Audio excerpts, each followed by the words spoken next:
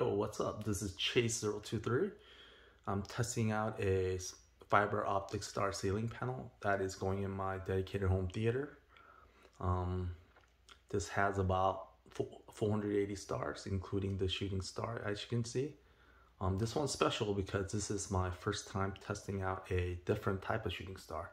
My shooting star I've made before is a single linear line, but now this one is fuller, a little bit thicker, and has a different pattern because of my new shooting star engine. But anyways, yeah, just testing it out to see how it looks.